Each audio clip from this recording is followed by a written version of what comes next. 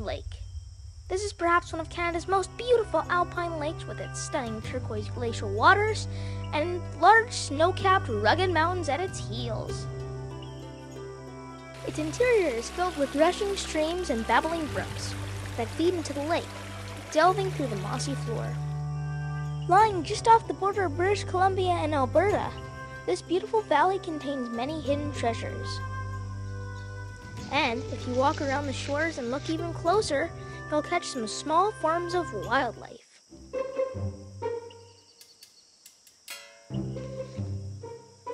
This squirrel is harvesting small pine cones to store for the upcoming winter.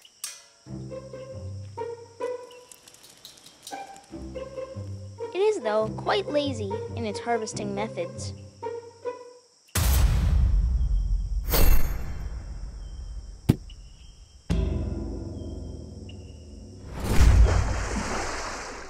Oops. Oh well, at least this squirrel's not at a loss for pine cones. Nature is everywhere. God's creations are all around us, even though we don't really notice them or realize how awesome they really are. It is because of this that we often don't think enough about animals, and how we change their lifestyles and homes in negative ways. Our goal today is to fascinate you with some of BC's most amazing wildlife and share some of their unique behaviors with you.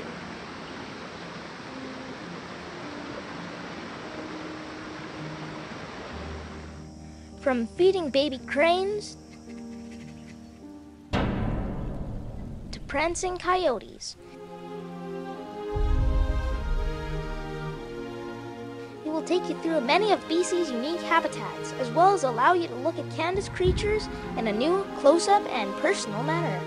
This is truly wild British Columbia.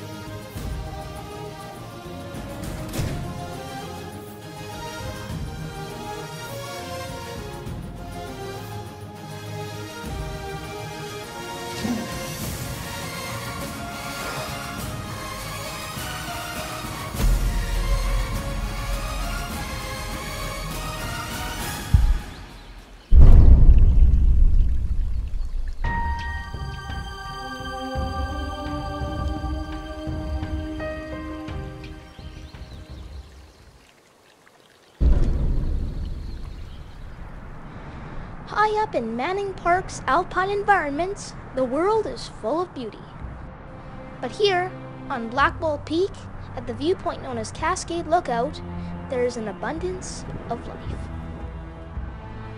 Clark's nutcrackers flock in numbers to feed on nuts and seeds distributed by tourists and visitors. They find perches where they can monitor food sources. Often, they will not eat their treats right away, but rather store them in small pockets beneath their tongue to allow them to keep nuts and seeds for the upcoming winter. They are not the only creatures intent on feeding here, though. Yellow pine chipmunks are one of the prime inhabitants of this lookout, and they're not as shy as their feathery friends. They will feed on seeds to their heart's content. They must be cautious, though. The nutcrackers are feisty, and if they decide to fly down and make the trip for food, the chipmunks mustn't be in their way. There is one more rodent, though, that dines here on a daily basis. Meet the Cascade golden-mantled ground squirrel. I know, it's a really long name, but these rodents are similar to their smaller cousins, but lack stripes on their face and are slightly bulkier. Sometimes it is possible to feed them by hand, when they're around, of course.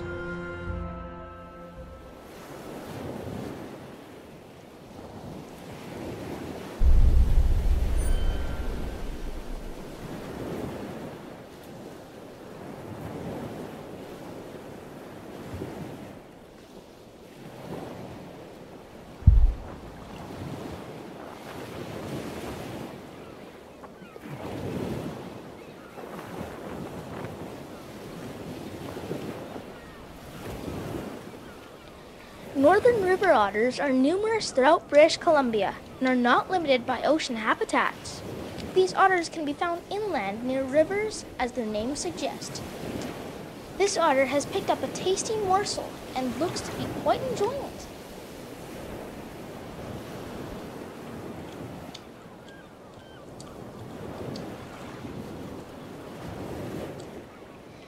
It methodically chews off chunks of fish flesh with an air of delight and joy.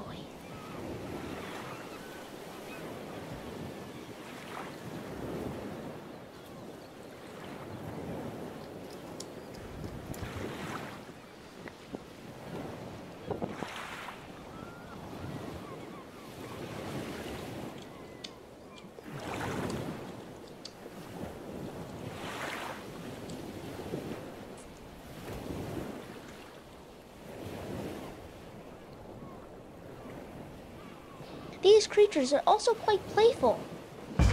This basking otter in salmon arm does the hoogie boogie to dry off.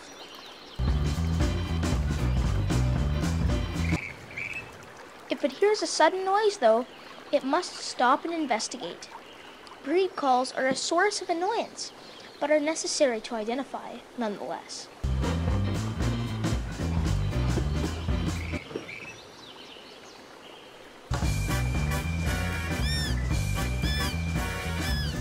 Eventually, this boogieing session is done and the otter dives into the water once more. There is a bird, though, that acts the exact opposite when it comes to hunting and basking. The great blue herons of the Fraser River Delta are the picture of seriousness and utter concentration. This young heron has much to learn. Slowly, the heron gets into position and scans the water. He needs to strike at the exact moment the fish is within reach.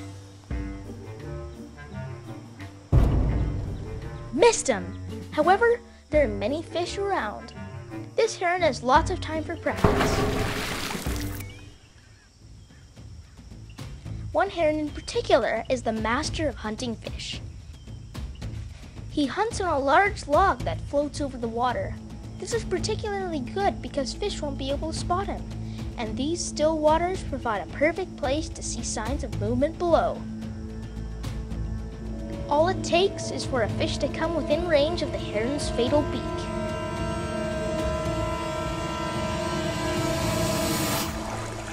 Got one!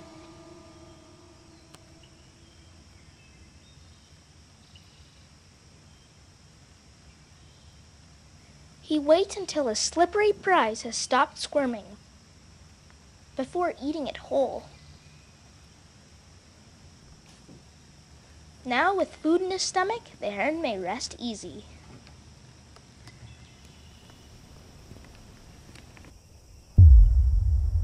In the southern area of British Columbia, bighorn sheep roam the grasslands of Penticton.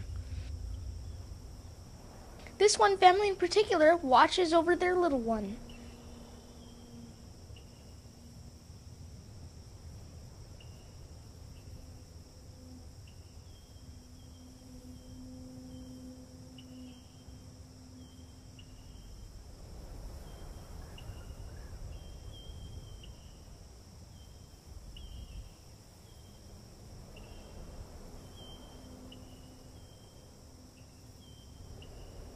The mama is eventually attracted, though, by the sights and sounds of the herd below.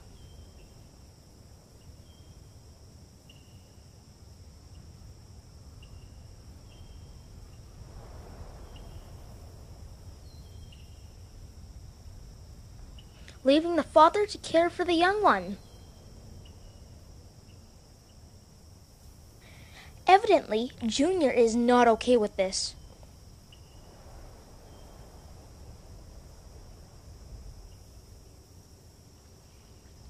He walks down the rocky slopes to catch up with her. He is limping and something has caused him to have a leg injury. That creates walking through the rocks a very difficult task.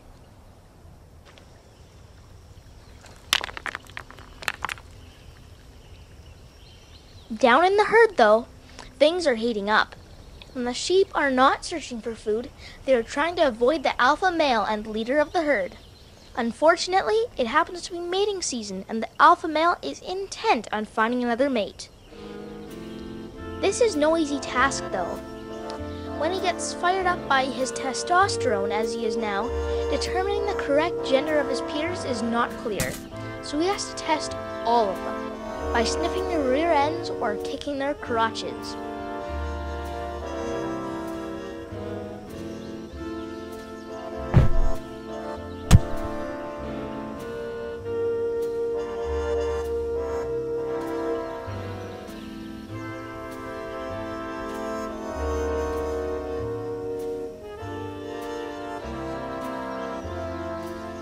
As he resumes his search, it is clear that other males are not interested in him, and neither are the females, for that matter.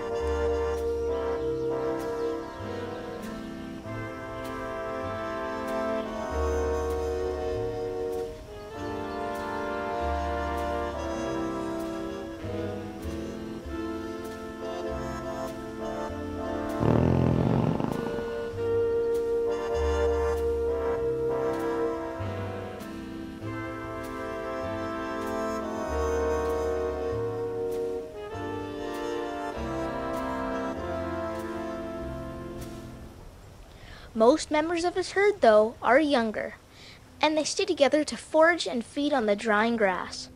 For the most part, they can avoid the lead male and his strange antics.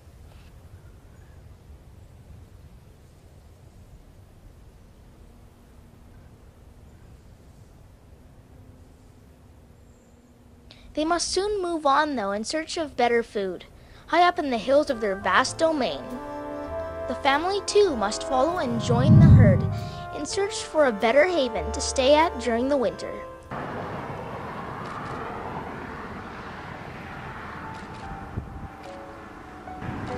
In Radium, by the Rocky Mountains, lives another small herd of sheep that grazes near the highway. It is summer, and these sheep rely on tough grasses and bushes that the valleys have to offer. Life becomes a search for the best greens and sprouts. Here in these plentiful mountains where grass is in abundance, well, that shouldn't be too hard.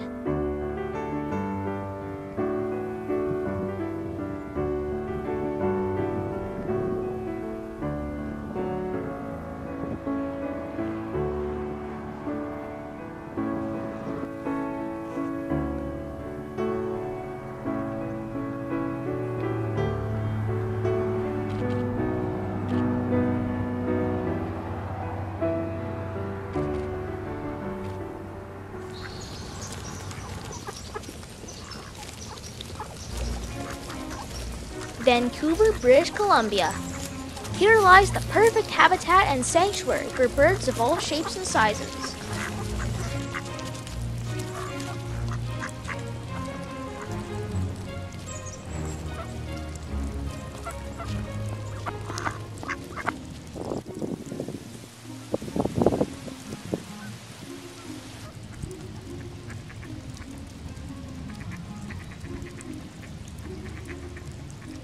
Canada geese will flock here in numbers to forage and live out the warm summer days.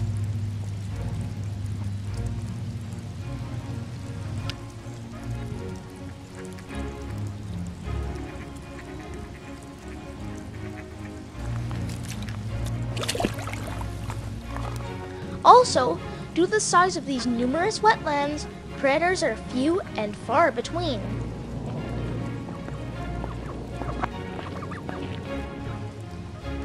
There is, though, one bird here that towers above and dominates all others, the sandhill crane, British Columbia's largest and most majestic bird. This is their safe haven where they can live in relative peace. This mother and father crane have a hard task of feeding their offspring. The chick relies on both its parents to support it and to get enough food.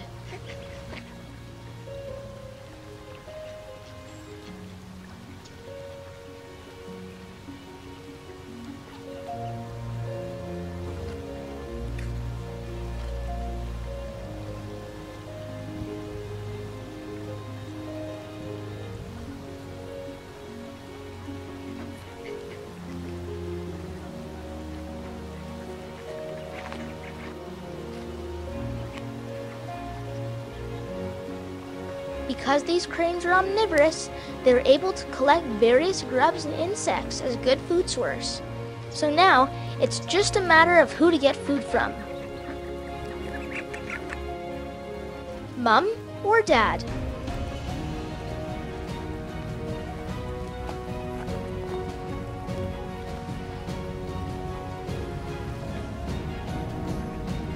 Unfortunately, this much effort is an aspect of everyday life for crane parents.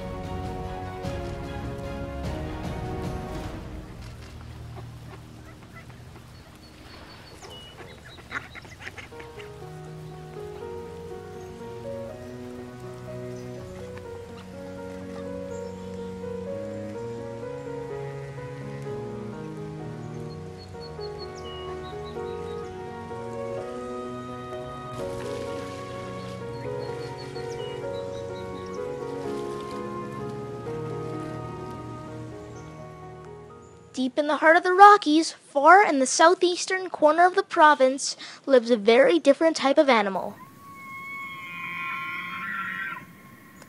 This strange alien call belongs to one of the largest animals that roam these old forests, the elk or wapiti. This bull elk is in deep distress. It lies on the muddy ground of a ditch beside the road. Perhaps it is one of its large antlers that causes some irritation. Or perhaps it may be agitated due to something else. Whatever the cause may be, he is having some trouble.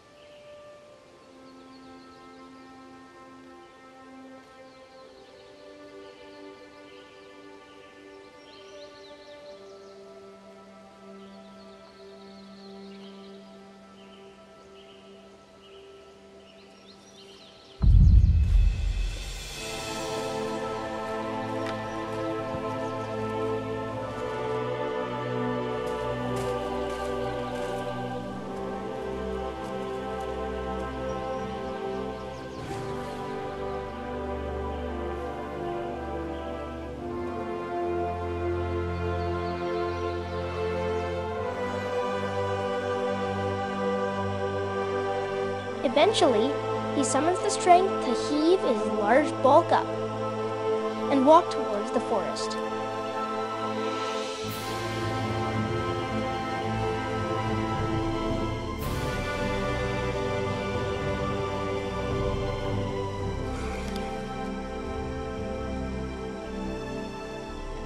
It hesitates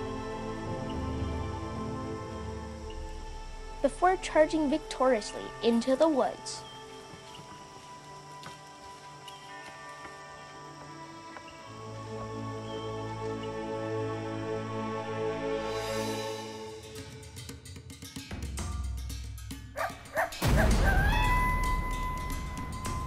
The woods of British Columbia are also home to packs of predators. These coyotes relish the day by chasing each other around the undergrowth and sniffing out their territory. This small group lives in a rural, suburban environment. Members communicate by calling to each other in long barks, growls, and wails.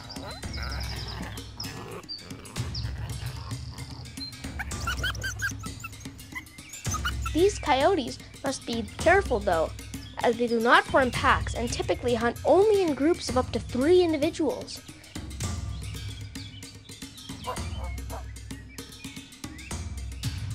As well, here in places where food is literally everywhere, there are no shortages of coyotes seeking to steal from others. This individual ensures that the others don't care to visit by marking the grass.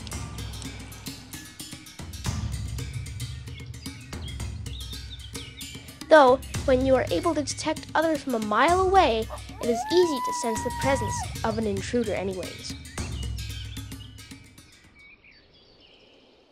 The ponds and sloughs hidden throughout British Columbia are usually dull and swampy. However, at certain times of the year, even they can receive little color. In the summer, Mating season is taken very seriously by the ruddy ducks. These odd-looking ducks are perhaps one of Canada's most comical birds, with their large furry tails, bright blue bills, and stoic appearance. Males display themselves by batting their bills against their inflated necks, that in turn produce a bubbling effect on the water.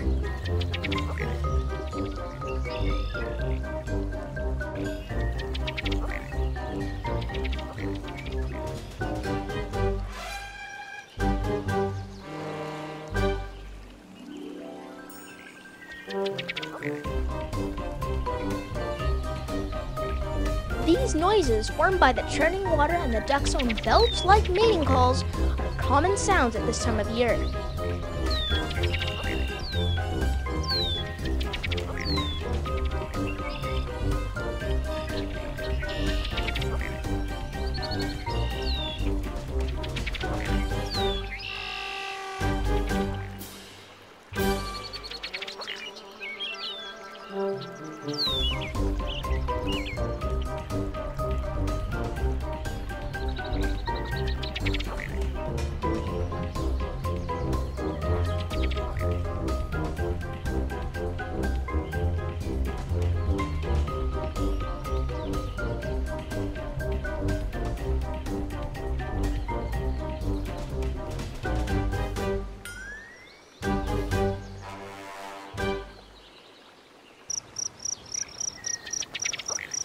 Here, in this particular pond, located by an old industrial warehouse, proves to be one of the most successful places to find these elusive ducks. Here, females seem to flock around the males more freely, as well as watch the performances with interest. Oddly enough, ruddy duck eggs are proportionally the largest of all waterfowl. With their odd behaviors, ludicrous courtship displays, and unique habits, these birds are truly appealing to naturalists all across the globe. And here, you can find them almost anywhere.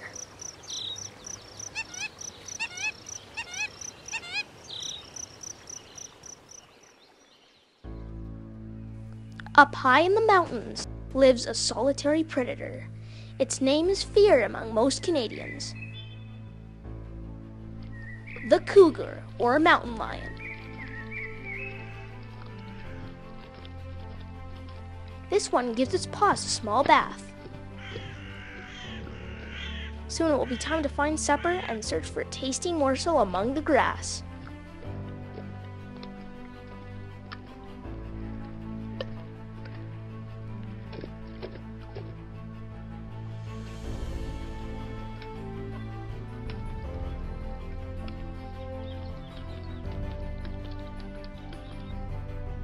These brother and sister cougars have resided here for some time, staying near their den for protection. They communicate with small yowls and purrs. The brother and sister seem to be especially vocal.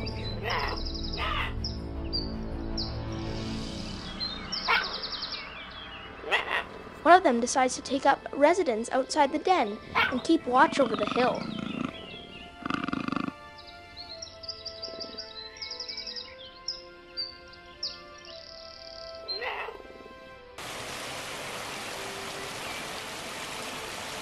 Winter is a bitterly cold and frozen affair at Deep Creek in the Okanagan Valley. Snow blankets the ground and ice forms along the edges of the riverside.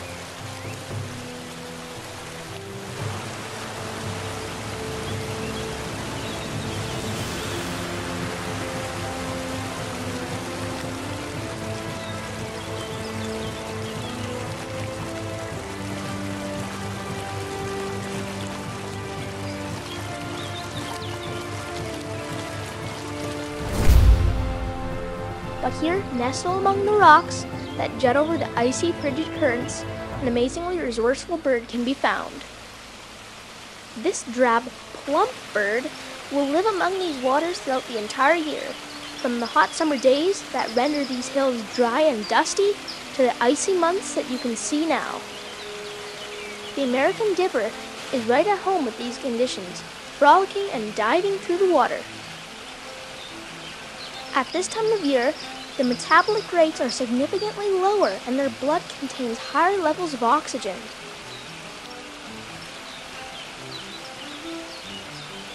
It occasionally pauses to sit on a rock and match the rhythm of the water with its small form before flying to a different spot. They might not look like much, but these birds are one of the most adaptable and courageous birds in North America. And here at Hardy Falls, where this section of the river ends, is also where our journey through British Columbia ends. We have taken you through much of the province and shown you many of its remarkable creatures that make us proud to call BC our home. And when these animals are thriving and doing well, many animals are declining and their numbers are growing smaller due to the negative impacts that we cause to take place on this earth. Just imagine what would happen if every one of us were to realize the full extent and beauty of God's creation and to do something about it. This world would be a much better place if we were to give more thought to plants and animals. After all, what would it be without them?